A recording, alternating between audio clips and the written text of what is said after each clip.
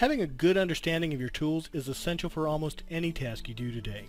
When it comes to drawing shapes or floor plans, Apex provides helpful tools that allow you to draw with precision and in some cases changes the way you approach the task at hand. In this video, I'll cover the alignment tools of Apex and show you some examples of how they're being used today. Let's start with the most commonly used alignment tool called Jump.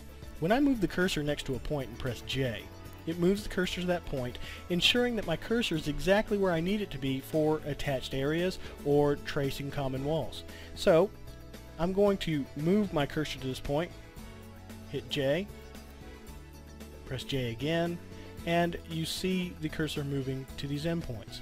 Now if you have midpoints selected or midpoints on, you can put it near the center of a line and it's going to jump to the center of that line as well. So I'm going to define an area. I'm going to call it deck. Move it close to this point, hit J for jump, and now my cursor is exactly where it needs to be. You notice that the alignment lights and the indicators show me that I'm aligned, and so I'm assured that now when I establish my point of beginning, my cursor is right where it needs to be and I can continue drawing. I'm going to come 18 feet to the right, 8 feet down, 8 feet to the right. I'm going to come down to this point here, but let's say for a second that you can't read your own handwriting in your notes and you know that it comes to this point right here. As long as these two lines up here have been drawn correctly, you can be confident that when you press J to jump to that point, that that's the distance it needed to be. And you wouldn't normally finish an area like this, but in some cases you might decide to trace back, especially if it's really complicated and you can't really read the dimensions if you're working off, say, a set of plans or something like that. But in this case, I'm going to use the jump tool to go all the way back to the point of beginning just so you can see it in action.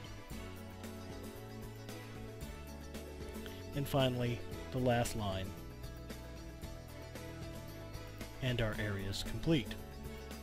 Let's talk about the next alignment tool. In this example, we're working with the same sketch, and I'm going to draw that same deck, but this time I want to use enhanced alignment, or what we call enhanced pop. I'm going to define that area, call it a deck, move it close to this point, hit J for jump, press enter to establish my point of beginning. The way enhanced pop works in this particular example is when I press Control and a given direction, it's going to travel in that direction until it comes in alignment with another point. And let's say, for the sake of this example, that we don't know that it's 18 feet. In fact, you can't even see the dimension in the plans or your notes for that matter. But you do see an 8-foot rise and run over here for this angled wall that we had.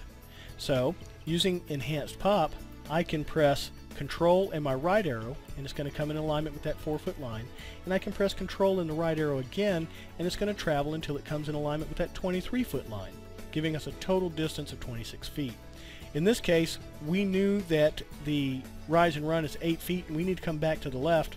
I can press 8 and the left arrow and it gives us the actual distance of that wall. So this is one way that you can use reference points in the field or at your desk looking at your notes to determine what the actual lengths of walls would be. So in this case, we have an angled wall and we said it was 8 by 8, but let's back up a little bit and say you didn't know that that was 8 by 8.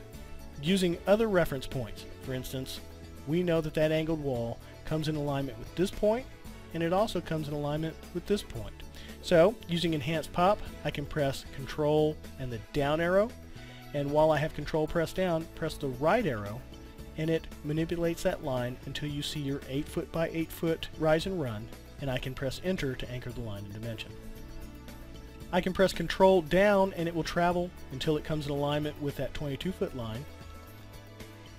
And while you wouldn't complete the area this way, you can still use your enhanced pop to come in alignment with other points in the sketch to complete your areas if you wanted to, and that's enhanced pop.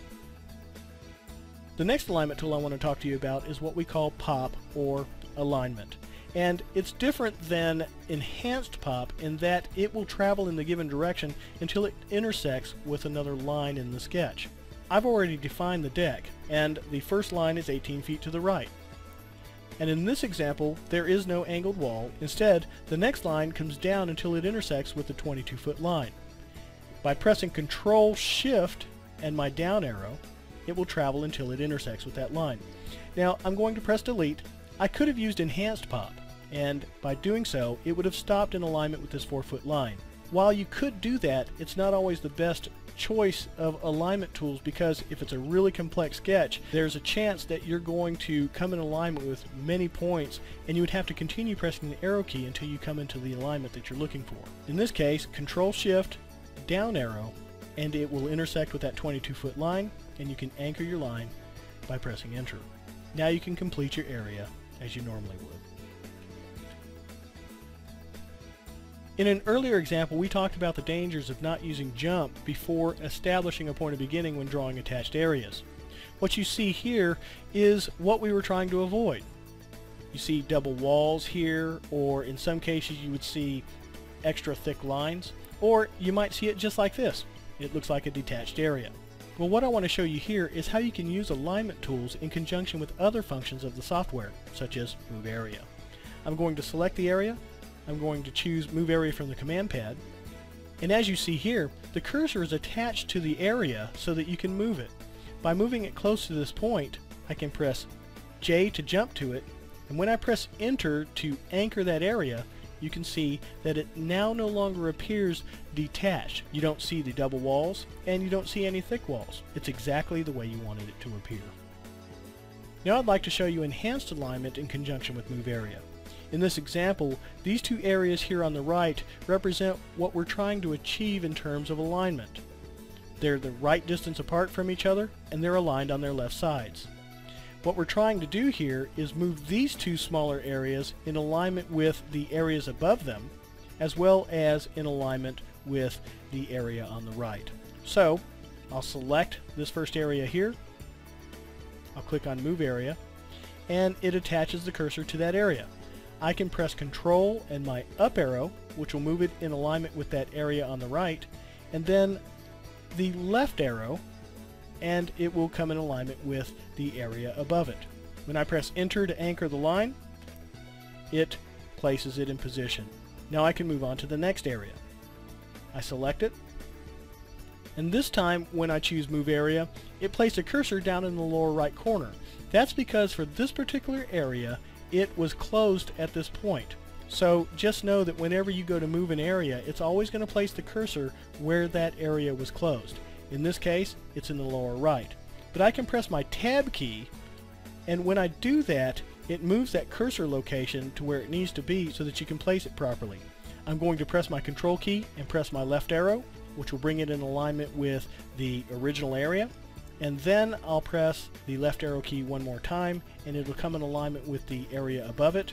Now I'll press the up arrow key, bringing it in alignment with the other smaller areas. And this is exactly where we need it to be, so I can press Enter, and now all my areas match the areas that are on the right. You can also use these alignment tools to place symbols. I'm going to select this garage and click on the blue triangle.